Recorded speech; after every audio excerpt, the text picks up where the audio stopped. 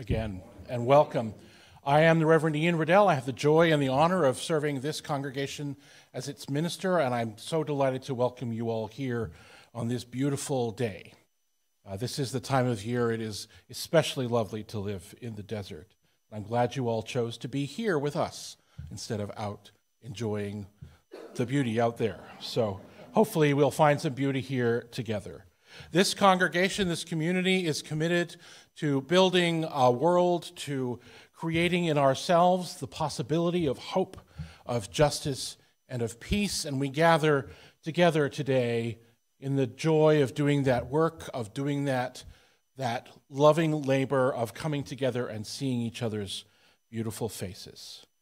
I'm going to start today with the words of author Ursula Le Guin from her historical sociography of future California, Always Coming Home.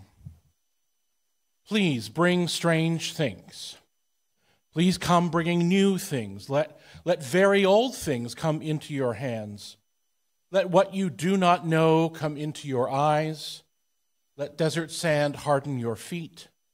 Let the arch of your feet be mountains. Let the paths of your fingertips be maps.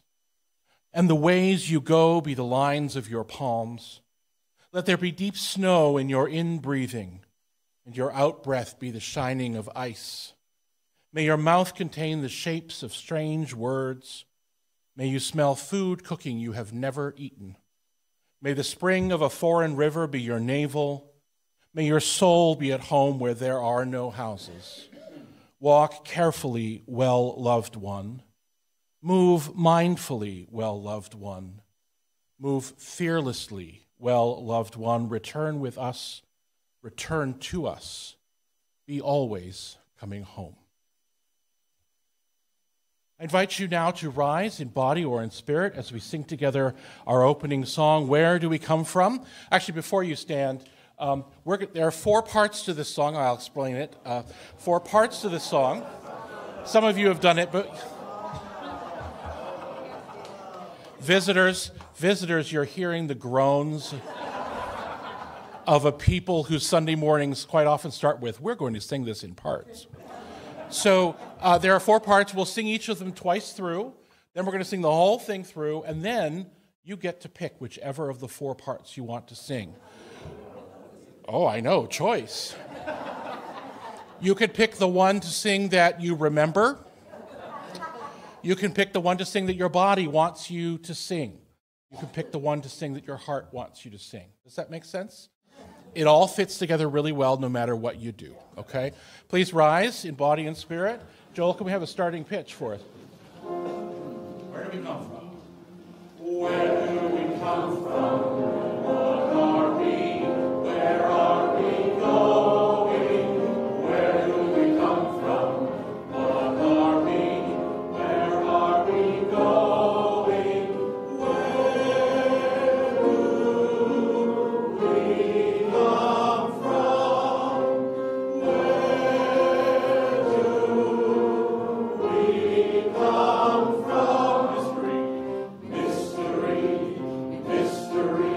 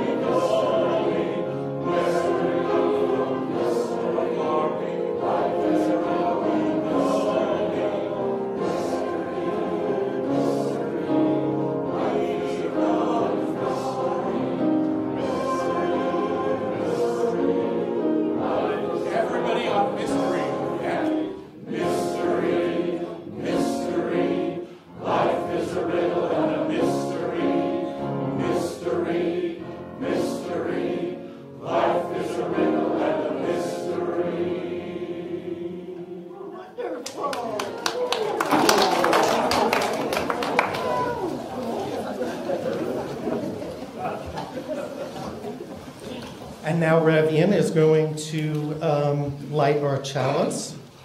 And please read along the words that are on the screen. May love be the spirit of this church. May the quest for truth be its sacrament, and service be its prayer. To dwell together in peace, to seek knowledge in freedom, and to help one another in fellowship. This is our aspiration. And I invite Denise Jensen-Eager to light our biopath candles. And as she does so, please read along.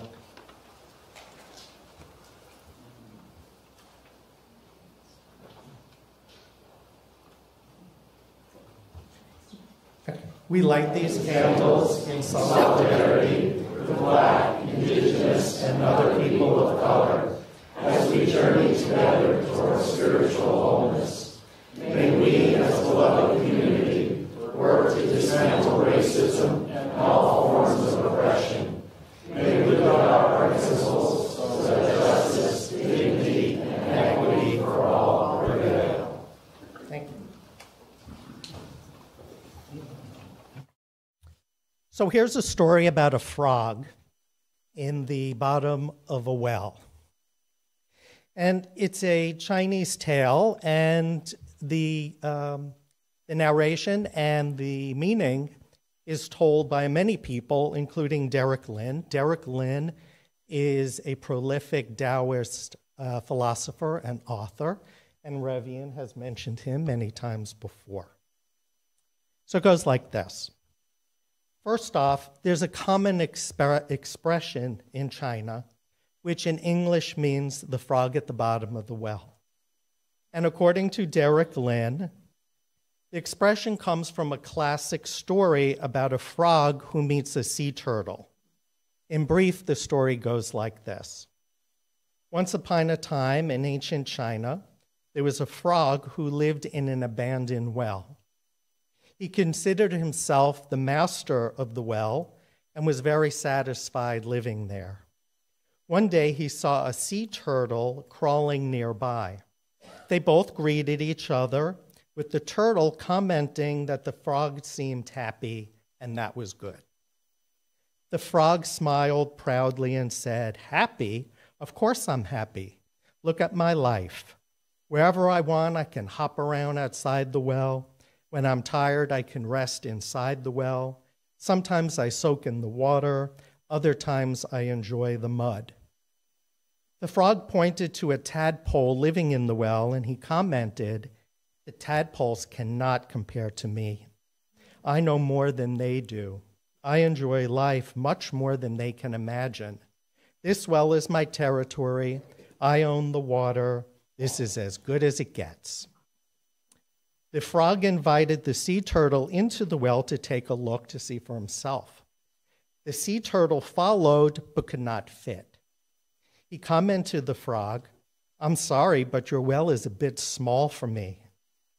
The frog could not possibly understand that the well was small. "It isn't small. It has more space than I will ever need. It's big. Do you even know what big means?" The sea turtle was amused by the question, and he said, "Well, I come from the ocean, and I know the ocean is truly big." "What do you mean, truly big? Twice as big as the well? 3 times as big?" The sea turtle shook his head. "The ocean is larger than we can measure with 1,000 miles, and deeper than we can measure with 1,000 yards. The frog was confused. He could not imagine anything measured in thousands of miles or thousands of yards.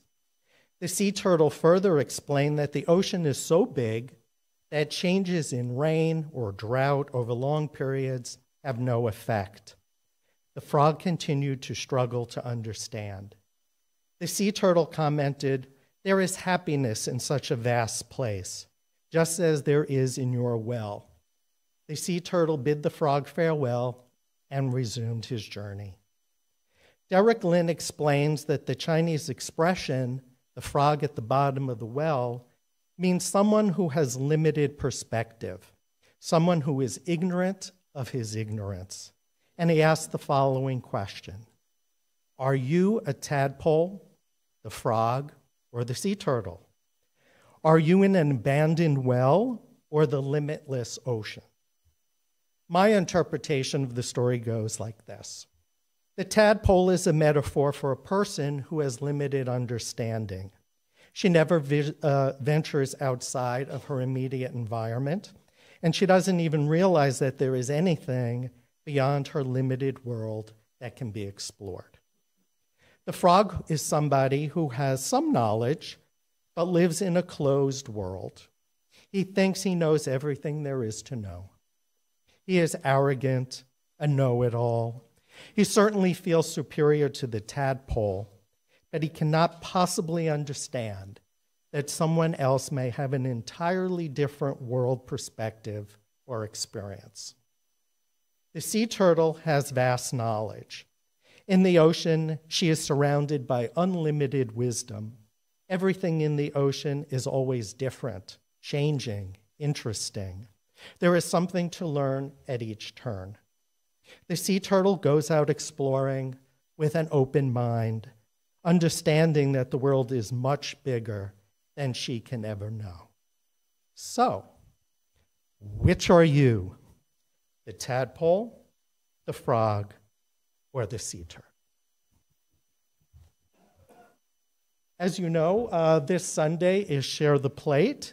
So to learn more about the recipient this month, Katie, please come up, and she will introduce our guest.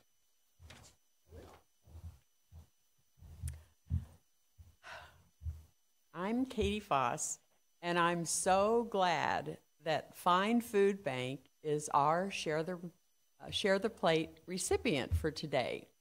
I'm a longtime supporter, and they do very important and amazing work in the greater Coachella Valley region.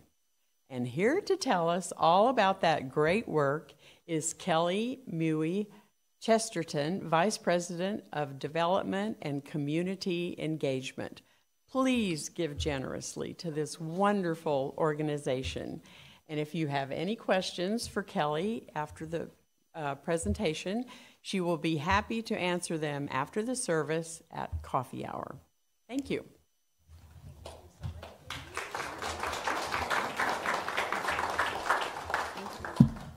Thank you, everyone, for the warm welcome, and thank you to everyone here to line up our presentation today. We're very honored to share more about the work that we do in the community that we all live in here.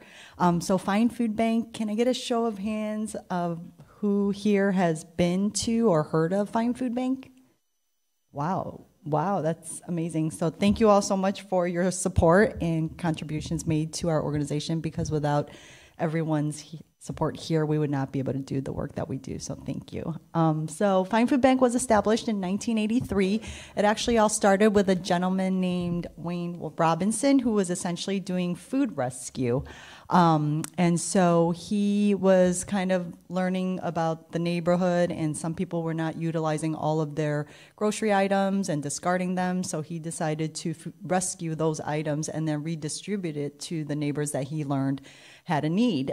So that's how it all started, and he did that out of his home in his signature blue Pinto for years before Fine Food Bank was actually in a warehouse setting in Cathedral City. And then after I think there was a fire in Cathedral City in that industrial zone area, and we relocated to Indio, to where we are now off of Citrus Avenue. So I'm happy. We can go on to our next slide, please. So just to give you an idea of our service area, we serve the greater Coachella Valley and the 9 cities. We also serve the high desert region as far out as Blythe, near the Arizona border, Mexico border south, as well as Anza. So we have a 5,000 square mile service area, and we're also deemed as this 5,000 square mile service area's disaster response and emergency rescue food bank. So what does that mean? That essentially means if a disaster were to happen in this region, as you all may recall, the tropical storm Hillary that rolled through in August last year, central government will deploy food, water, and resources to Fine Food Bank first, And then we would essentially disseminate out to all the local residents that are impacted by whatever disaster that occurred. So at that point, it's not just the low-income people that we're really serving right now. It's any one of us that could be without access to a grocery store that would need help. So that is the service area. So we are covering close to 120,000 people on average each month that we're serving. That's comprised of seniors, children, and working families. Nearly 40% of that is seniors, 30% children. And so that number is continually to grow as we see post-pandemic inflation, and the high cost of living in California. We can move on to the next slide, please. Thank you. So how does the food come into the food bank? We have 4 different ways that food comes in, but a lot of the ways we push it back out is through food distributions.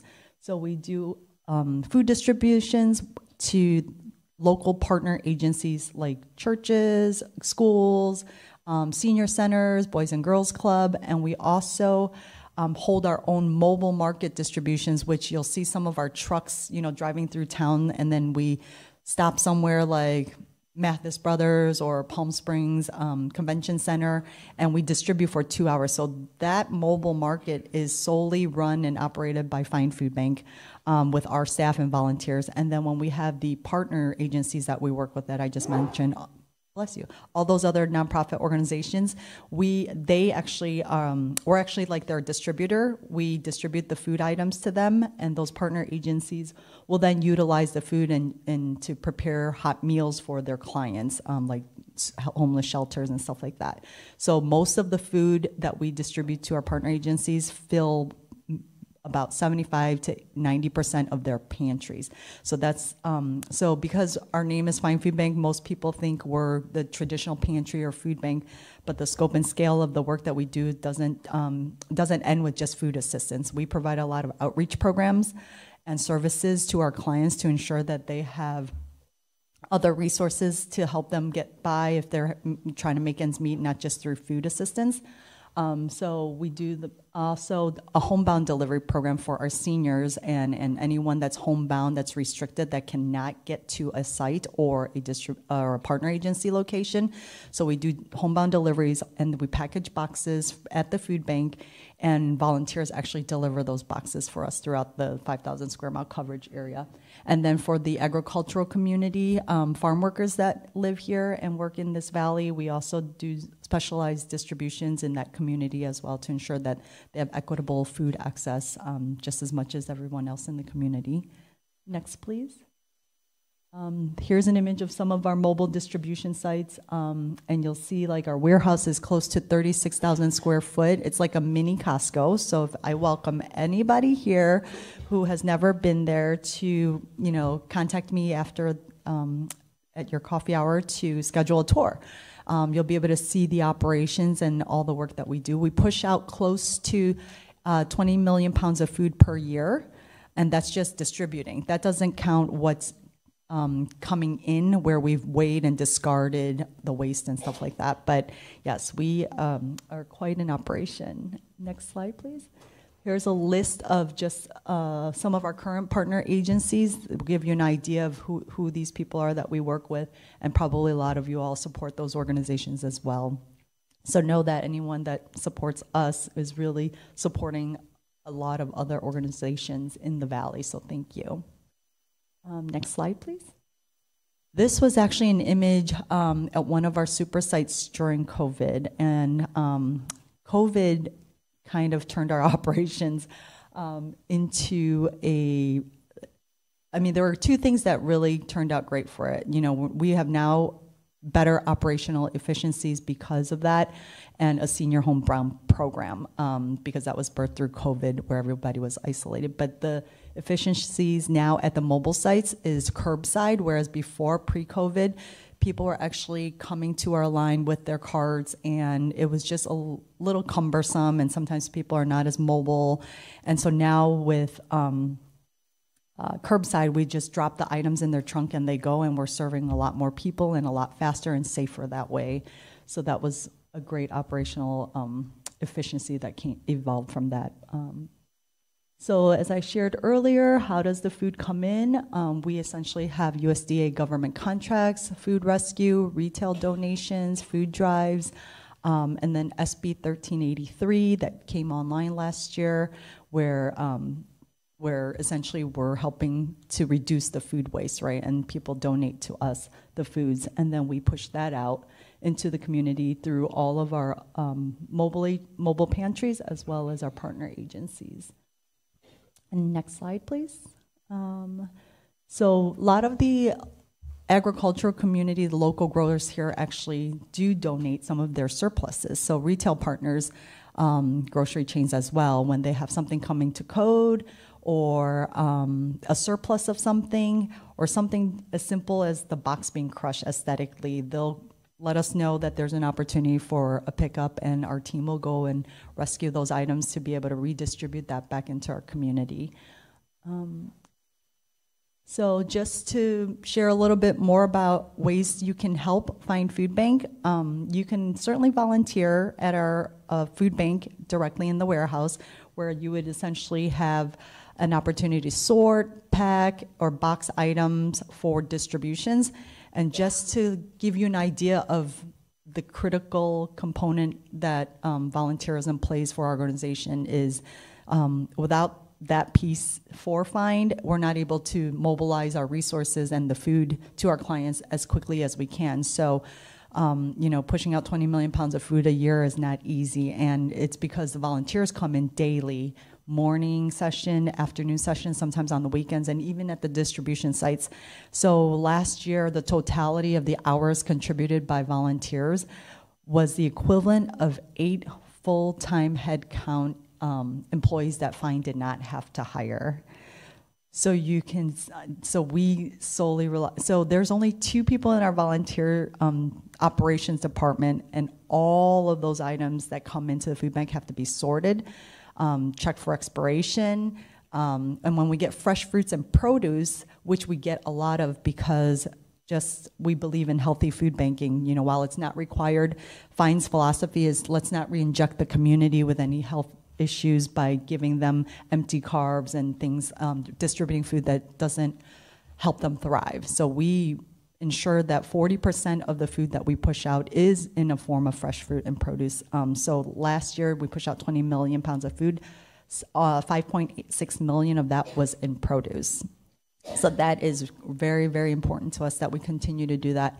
And so yeah, for volunteerism, so you know, we always need volunteers in the warehouse and at the distribution sites, because as the summer months are upon us, the need is still great, and with, you know, our resident count kind of a little quieter during those times, we see a lighter turnout for distributions and the warehouse, so we can always use help. So if you're a year-round resident, let me know. I'm happy to show you our warehouse. And so yes, so just, and if you as an individual want to, say you're free on a Thursday afternoon, you can certainly go to our website, findfoodbank.org/volunteer, and view our calendar that's usually posted. Sorry, it's a little faint in that screenshot, but, and you'll be able to see the days and times of opportunities that are available. And if you're interested, you can simply click on that link and sign up online to volunteer at that location or in our warehouse. So all of that is actually posted online monthly, so you'll be able to see about a month out of information. And so it's pretty user-friendly, easy, and you just kind of sign up and show up if the schedule works for you. So, and so like I was sharing, you know, 8 and 9, the impact that volunteerism has for our organization is really, really crucial, and we can't do it without our neighbors here helping us. So thank you. And then, so just to give you an idea of what Find's service numbers were pre-COVID, we were generally serving about 80 to 90,000 people on average each month. And at the height of the pandemic, at its peak, we were serving as close to as 190,000 people on average every month. So almost 3 times the capacity of what the food bank can actually handle. The way in which our warehouse is set up, we are only able to process roughly 10 million pounds of food. So pushing out close to serving 3 times as many and almost 27 million pounds of food. It was way over capacity. And so post-pandemic, we saw the numbers kind of come down, but we're sitting at 150,000 for a long time. And only up to last fiscal year, most recently, we've seen that dip a little bit to 120,000 now on average every month. But post-pandemic inflation is still the leading reason why a lot of the clients are trying to make ends meet and still utilizing our services. And as you know, California continues to increase its minimum wage, a lot of our clients are actually working multiple part-time jobs. So while their gross income at the end of the year when they file their taxes is higher and they're netting more, they don't actually get benefits from all the multiple jobs that they carry. So, and actually, it displaces them from all the CalFresh benefits that they would have qualified for, and all these, you know, other utilities assistance benefits and cell phone and rental assistance. So it kind of puts them in a pickle and that's the reason why we're still seeing a lot of need in our community. And so, as I shared earlier, we are the largest regional food bank in the area, serving this 5,000 square mile footprint. And so, and most of what we do is food assistance, but the goal is to, you know, what we're doing today is providing the food assistance to end hunger today. And tomorrow our goal is to ensure that we're providing those services through outreach that the client can utilize to ensure that they can have more of their income stretched out longer for the needs that they really have at home. And then how do we end hunger for a lifetime? We want the youth in our community. FIND has developed a lot of different youth programs recently to try to engage in the youth to ensure that they're given the tools and resources to kind of break the cycles of poverty and advance into those higher education opportunities, higher wage opportunities, so that they can, you know, not be in that situation where they have to utilize our services, right? The goal is to reduce the line. And so, so we have Opportunity Bank and we have financial literacy programs right now. We also have, we partner with COD in a lot of schools to do local mini pantries within the school, so the students work at the pantries and they learn about warehousing and inventory, so that in the event that they want to work with retail partners in the region, you know, with Amazon coming along, there's a lot of opportunity there. So it's just not about what we're just the food assistance, but we are working on developing more programs that will help our clients build self-sustainability eventually. But yeah, so that's really all we do in a nutshell, and I look forward to answering any questions if anybody has any at your coffee hour. Again, thank you everybody for allowing me to share the work of our community, and it's thanks to everyone here that we can do it together. So thank you.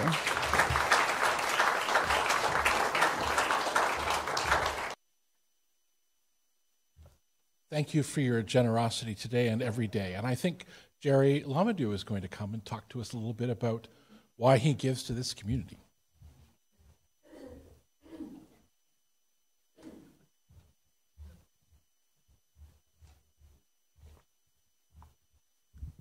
I'm short, so I have to get this regulated pretty well. Kelly, you did an incredible job. And if you're ever looking for a job you got your numbers down, so if you're looking for a job as a treasurer, you come right on over here. So good morning. For those of you who don't know me, my name is Jerry Lamadou, and I'm the treasurer of UUCOD. I'm here today to tell you a little bit about why I support our church. Microphone, is that better? Yeah. Okay. Call me out on it any time. That's good. So it's interesting because this week I really struggled as to what I was going to say today. It kept evolving over and over and over again, and I was just continually reminded about all the kindness I see in our community and what so many people do to support our community. And that I would like to spend the rest of the day telling you those things, but I have 6 minutes, I think. So like so many people, Rob and I moved here from somewhere else. We uprooted our lives and we left our people behind, and we are hoping to create a life just as good as we had in Los Angeles here, and that meant developing a new circle of friends who we hoped would become what we call our logical family, or our family of choice. Part of Rob's and my new life involved finding a spiritual home, a faith community that we wanted to belong to. And at least for me, after a lifetime of missteps, we found UUCOD 8 years ago. We came here hoping to find something that we could build our life around, something to help us guide our lives, and something we could believe in. And our first visit, before I came in, I picked up this card right here, which is our 7 principles. And while I was waiting for the service to begin, I read the 7 principles, and I was pretty much sold right there. You know, it was like an epiphany. I'd found a church that spoke to what my beliefs were, and it seemed I'd found a church that I could unconditionally support and embrace its foundational beliefs. The other thing that happened that day was that Rob and I were warmly greeted by Roger Beeman at coffee hour. Thank you. Where is Roger? There he is. You know, going out to coffee hour the first time you're in attendance here is a little bit intimidating. You're afraid that you're going to be left alone. And Roger came up and he said, what did he say? He said, hello, my name's Roger Beeman. And welcome to our church. What are your names? And we talked for probably 10 or 15 minutes, and he finished by saying, well, we hope to see you again here next Sunday. And I came the next Sunday and the next Sunday, and here 8 years later, I'm here. Thank you, Roger.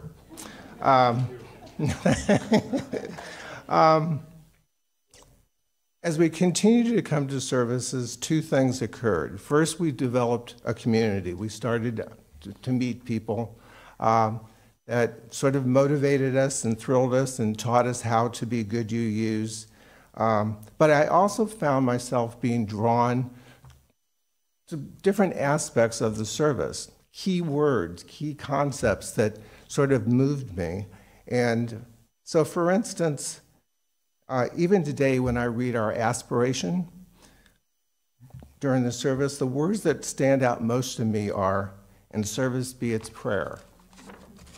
At some level, I believe that being of service is a form of giving back for all that I've been given in life, all the kindnesses that has been shown to me.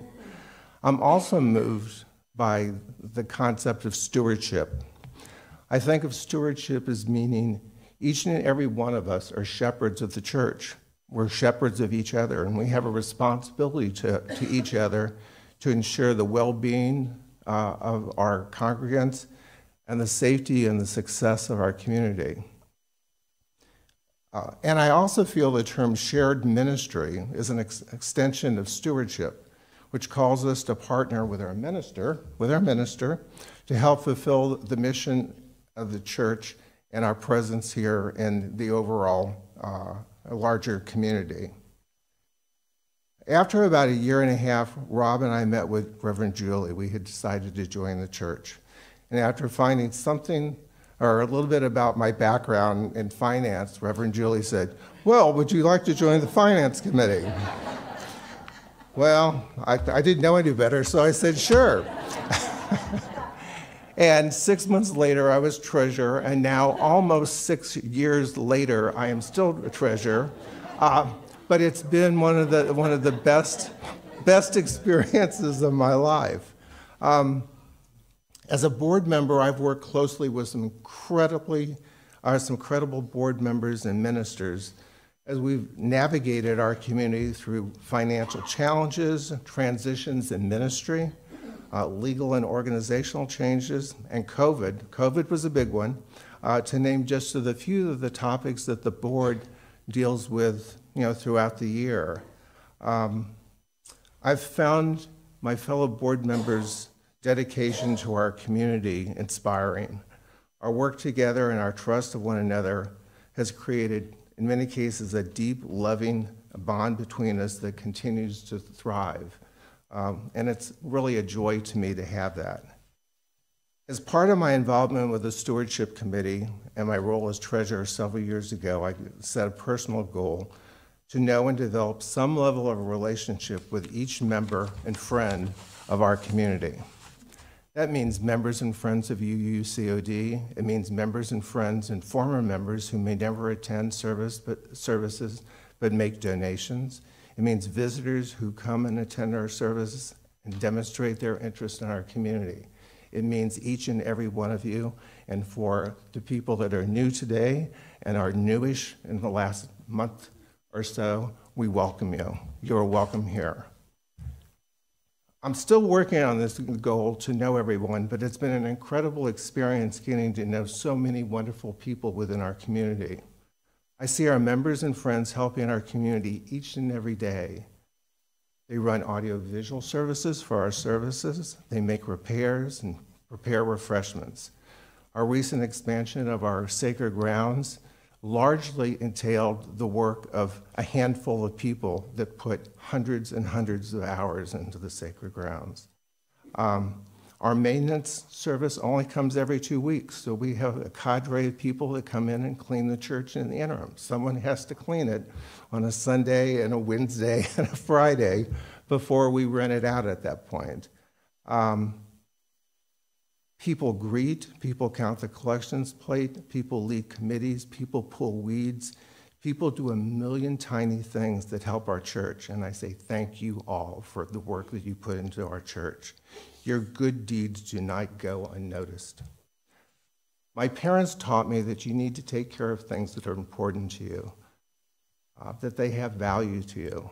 They also taught me that I had to be responsible to contribute some time to help with the chores around the house to make things better and easier for others in our family. As an individual member of this congregation, I believe that I have a responsibility to support our community as I did with my family by being generous with the resources I possess. UUCOD, this community we're all part of, is important to me. It nourishes me, and I feel an obligation to help it flourish. What better use of my time in retirement than to do small tasks with great love for a community that gives me so much? I believe all of you are welcome here. Bless you all. You enrich my soul. Thank you for your time.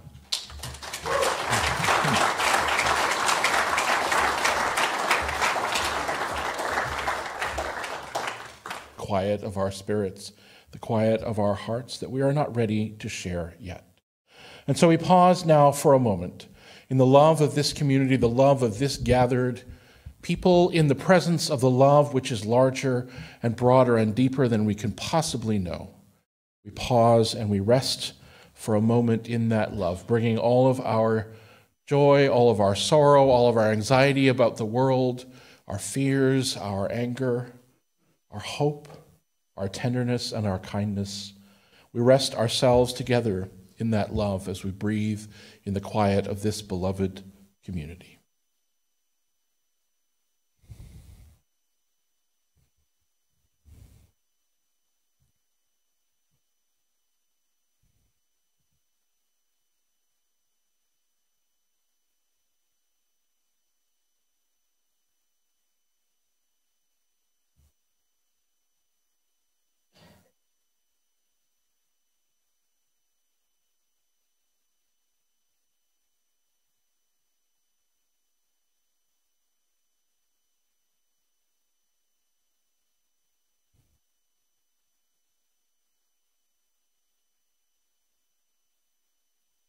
May all beings know peace.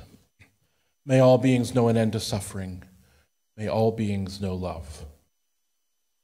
Will you join your voices together now, friends, as we sing Spirit of Life and Fuente de Amor?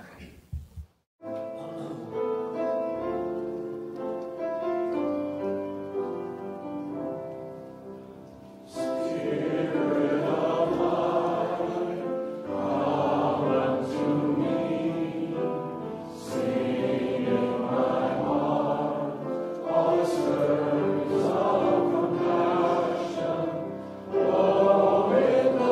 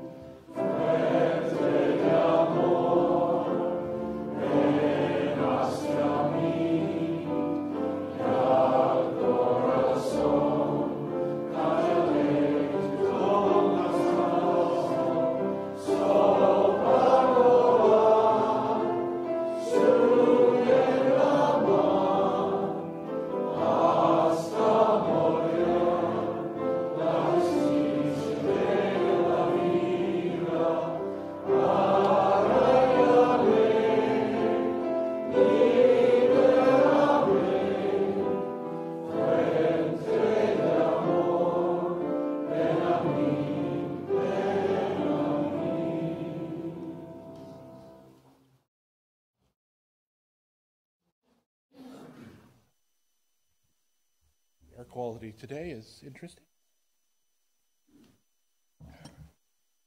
I want to start today with a story, an old story that I first read in the book called Kindness, which is a collection of Buddhist tales edited by Sarah Conover. Over a century ago in Japan, there lived a Zen teacher named Nanin. One day, a university professor came to call on Nanin at his temple. Come in for some tea," welcomed the old Zen master, leading the professor into the tea room. They sat down across from each other over a small bare table, and the old master sat in silence, perfectly at ease. Occasionally he smiled at the professor warmly. Other times he gazed out the window at the enchanting temple gardens. But the professor grew increasingly edgy with the silence. He squirmed, he tapped his fingers on the table mindlessly. He fixed his eyes anxiously on the door through which the tea should have come. Finally, the professor couldn't bear the silence a minute longer, and the only thing that came to his mind to talk about was a lecture on Buddhism he'd just given at the university. And so, clearing his throat loudly, he began a lengthy speech. Now, the old master made a fine audience. He nodded in a friendly way at the professor's most outstanding points. It seemed to have a look of unending curiosity. So the professor was encouraged to keep going. After all, lecturing was his business.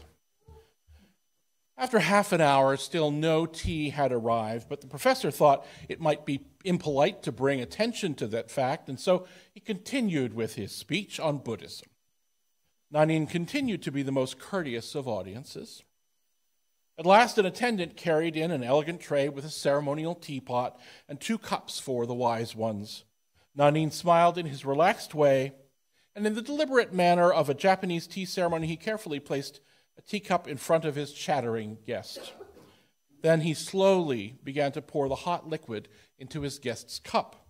He poured and continued to pour until tea water ran like a small waterfall over the cup's brim and into his guest's lap. At this point, the professor's lecture came to an abrupt halt.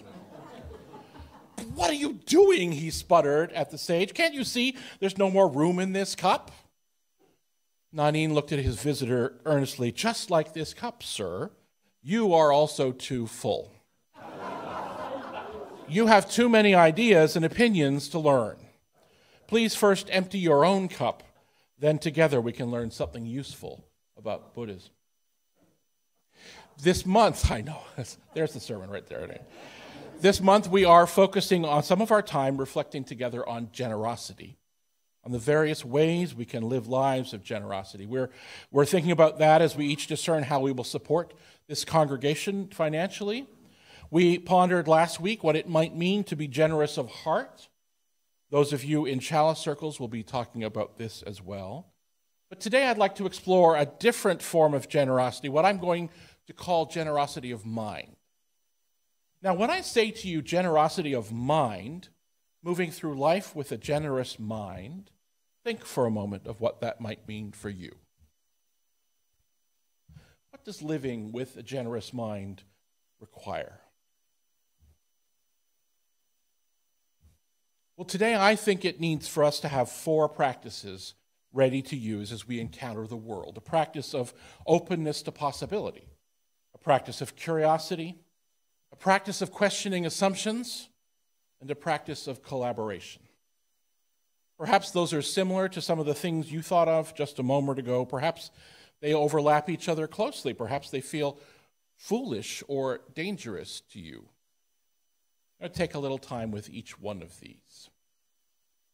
Openness to possibility. When you go to buy a new pair of jeans or a new pair of shoes, you don't just grab them off the shelf or the rack and pay for them and then they're yours until they fall apart. You try them on to be sure they fit. You walk around in them a little, you bend over, sit down, and if they don't fit, you take them off, put them back, and try on something else. You're not stuck with them. So I'm going to invite you to think about newness in this way. New ideas, new thoughts, new experiences. When we live our days practicing openness to possibility, we make the choice to approach the new with wonder instead of fear, to work to encounter new things as possibilities and not reject them outright if we're a little worried about them. Now, some of us come by this fear because of experiences of pain or trauma or conflict. And of course, you should choose safety for yourself if that's what you need. But outside of that, what might be possible if you responded with, wow, instead of, well? And I'm not just thinking of passively responding here. How might we get ourselves ready for newness? How might we prepare our minds for wonder and possibility? I think of the story I just shared with you and wonder how things would have been different if the professor had intentionally set expectations aside. If when he found himself talking, he had paused and intentionally chosen to leave room for the sage, for learning, for being open to possibility. Now, I've joked before that ministers have only one sermon, one set of ideas they keep coming back to again and again and again. And I know for me, a part of that set of ideas is kindness. But looking back over the last couple of years that we've spent together, I see that I also talk about curiosity a lot. So let's talk about curiosity for a moment.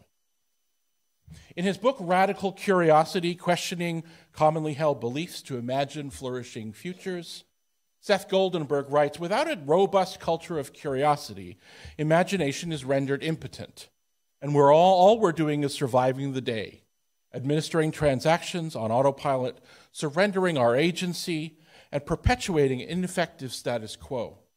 Our roles become reduced to administrators of predetermined solutions, rather than interrogators of the unknown. Goldenberg is clearly writing from a business or institutional focus, and he also holds agency and self-determination as high values. And I think his point is really important. Without curiosity, we're stuck, and we are nowhere as creative as we could be. My colleague, the Reverend Eric Hewitt, also wonders about what we diminish in ourselves and our movement when we choose bored skepticism, over curiosity in the face of new ideas. She writes, I want my people to encourage creativity with all the courage it demands, to honor vulnerability rather than shame the vulnerable, to respond to new ideas and invitations with curiosity, to create connection and live from connection. The culture change I want, she says, is to be part of, like anything, it's a continuum. It goes something like this: criticism, assessment, curiosity, appreciation, trust. She invites us to move from questions like, what do I dislike about this? How does this fail to meet my needs? Why should I listen to them? Why do I get to tell them what's wrong with it? How can I disconnect from this? To move from those questions toward questions like, what love and vision went into this? What would I lose by listening? Are they taking a risk by sharing their gifts? Whose needs or preferences matter as much as mine, or more than mine? If this doesn't serve me, who might it serve?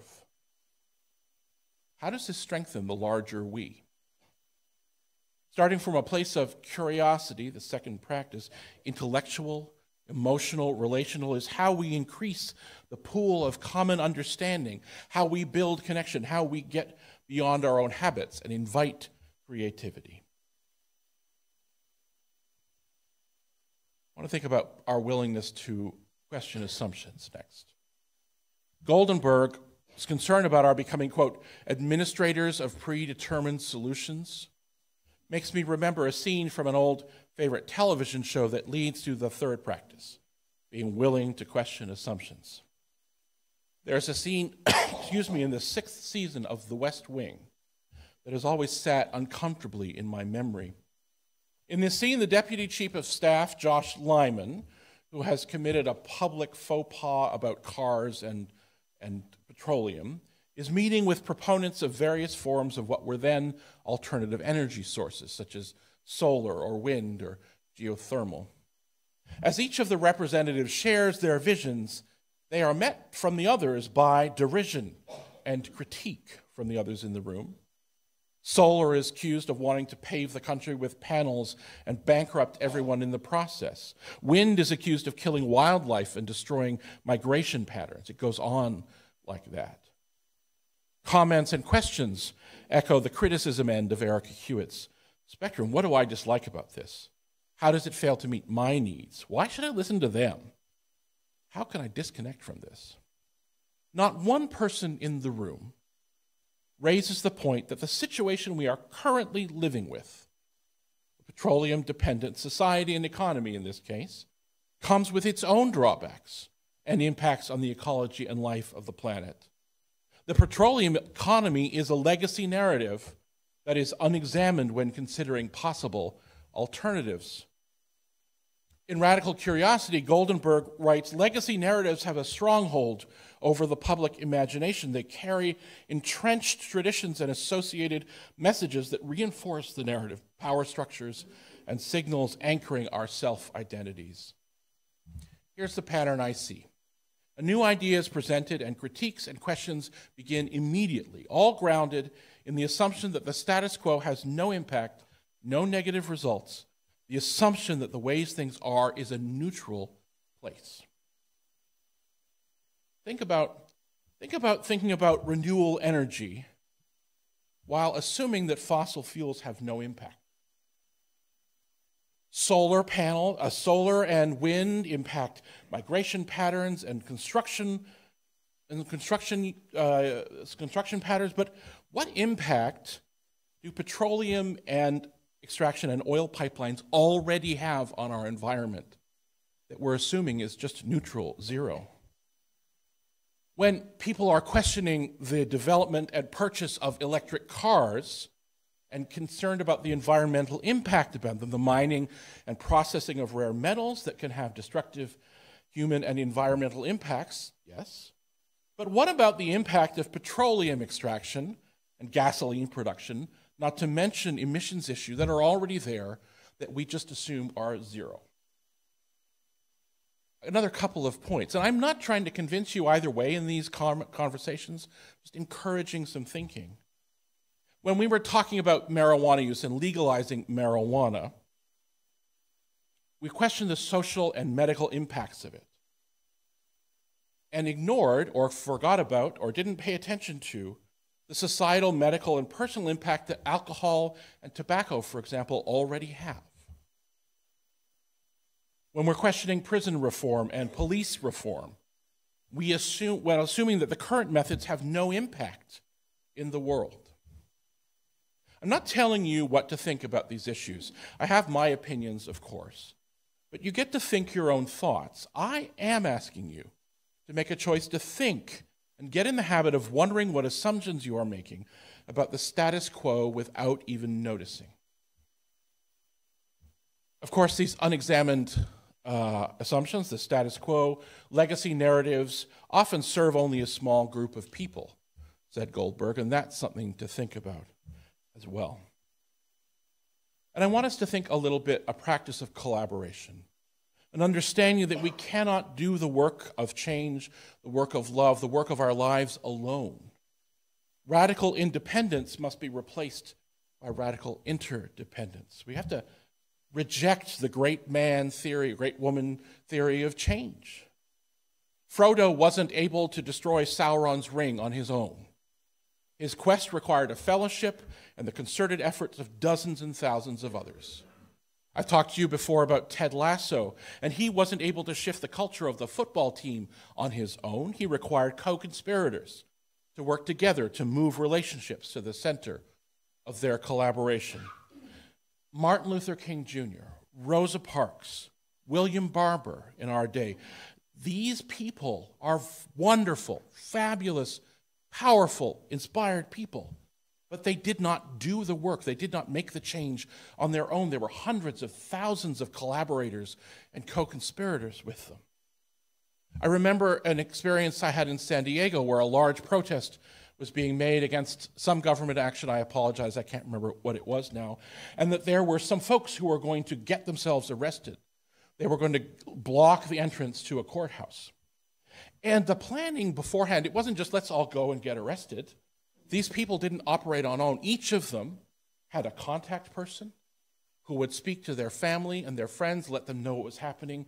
Each of them had a phalanx of people to support that process so that we all knew before we went in who was going to be arrested, who was going to make themselves available to be arrested, and who would avoid it so that they could support that work. So we do not do this work alone. In Emergent Strategy, Sonia Renee Taylor asks, are you actively practicing generosity and vulnerability in order to make the connections between you and others clear, open, available, and durable? Generosity, she says, means giving of what you have without strings or expectations attached. The generosity of mind. I wanted to invite you today into intentionally cultivating practices that build a generosity of mind, a practice of openness to possibility, a practice of curiosity, a practice of questioning assumptions, and a practice of collaboration. And often I have at this point something poetic or rhetorically graceful to say as I finish my words, but I don't think I do today, sorry. I just want to invite you to see, if you don't already, the world around us is in turmoil, and it is desperately in need of people whose minds and hearts are open to possibility, whose minds and hearts are willing to see clearly, to be curious, to question assumptions, to relate with other people with love and kindness and curiosity, to be the people like we say we want to be. It's an invitation. We don't know what the world will look like on the other side of change. The road may be muddy and rough getting there. We will get there, but only if we travel together. Only we move forward with a generous heart and generous minds in a spirit of love and possibility. I hope we can answer the invitation together in community. And I'd like you to lift your voices in community now as we sing together our, you see how I did that? Sing together our closing song, Wo Ya Ya.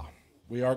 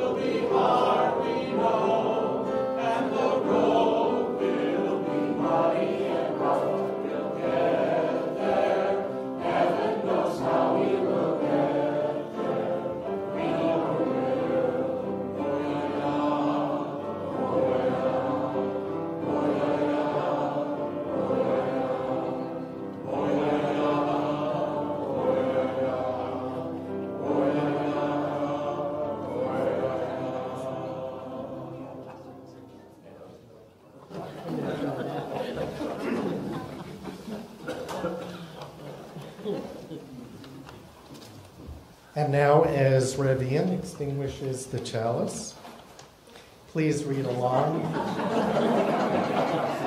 We'll pause a second. All right, we're ready?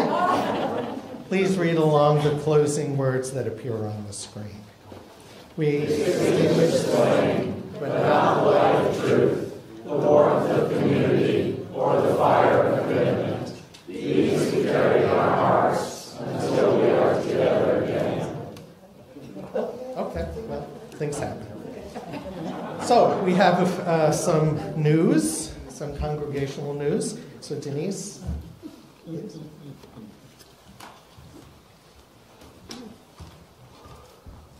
Thanks, Stephen. Two pieces of information from Social Justice Committee. First piece of information, you have 11 days, just 11 days, to order your Side with Love t-shirt. This is going to be really important if you plan on handing out Easter food baskets at Galilee Center before Easter in March. You're going to need one. You're going to need one if you plan on volunteering with Laundry Love in April. You're going to need one. You've got 11 days, okay? We got to get 15 t-shirts to place the order, okay? Order yours. This is going to be the only sale we hold this year, okay? You're going to need it for the Pride Parade. Order yours. The next announcement I have is that out on the patio, first, you've probably already received your California ballot. On there is Prop 1. It looks really easy to answer, but it's not. Out on the patio afterwards, there will be a handout with the pros and cons of Prop 1. You can look at it, get your coffee, talk to your friends, pick up a handout, get your questions answered, and make your vote. Thank you.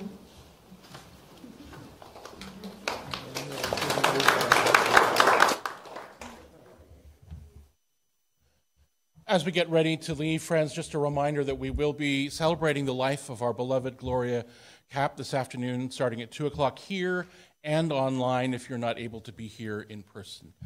If you are coming here and you're a regular, park on the street because we're going to be busy this afternoon, so we want to leave as many parking spots for guests as we can. I finish with these words of the Reverend Rebecca Parker from her work, Choose to Bless the World. None of us alone can save the world. Together, that is another possibility waiting. The choice to bless the world is more than an act of will, a moving forward into the world with the intention to do good. It is an act of recognition, a confession of surprise, a grateful acknowledgement that in the midst of a broken world, unspeakable beauty, grace, and mystery abide. There is an embrace of kindness that encompasses all of life, even yours. And while there is injustice, anesthetation, or evil, there moves a holy disturbance, a benevolent rage, a revolutionary love, protesting, urging, insisting that what is sacred will not be defiled. Those who bless the world live their lives as a gesture of thanks for this beauty and this rage. With both of those in our hearts, friends, go in peace to love and serve this amazing world.